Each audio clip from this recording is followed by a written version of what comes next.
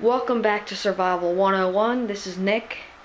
Sorry guys, I haven't been making new videos in a long time. Just sort of been busy, haven't had the time with everything. What I want to show you today is a hydroponic system I built for the winter garden. I'm also growing lettuce indoors in the pots that you can see in one of my previous videos. I'll give you an update on them. And yes, that's Jack Sparrow if you're wondering. So I built the deep water culture hydroponics system with some common household materials, just a storage bin, etc. This lettuce was planted 2 weeks ago, and you can see how everything is. I planted some mesclun mix and romaine lettuce. Everything's doing great. It's starting to get nice roots in here.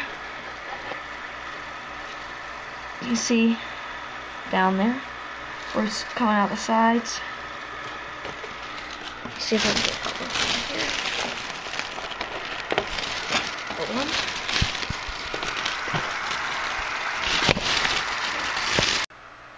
Alright, I just went ahead and took off that reflective stuff, or the mylar that I was using. Now, I'm very happy with how everything's doing. I mean, these plants have really done well for only being in here for 2 weeks. I mean, at this rate, I should be harvesting in another few weeks, like two or so weeks. I mean, very pleased with everything. I have my little light fixture set up. I'm using fluorescent strip lights, these little setup, and have it rigged up with some 2x4s cut up. So the lights are hanging here, and I have some blocks that I can just raise this up whenever it's needed. But as you can see, I mean, these plants, they're looking very healthy.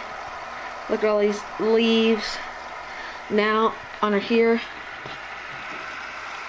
as you can see, I have nice roots hanging out of these net pots, those plastic pots. Now you can grow anything in the hydroponic system. Anything at all. Anyone interested in the system, you can send me a message on YouTube or email me. And here you can see there's bubbles coming up from the bottom, keeping the water oxygenized. Now I'm just very happy. Everything's going great so far, so good. And I will continue to give you updates. So thanks for watching, and join us next time on Survival 101.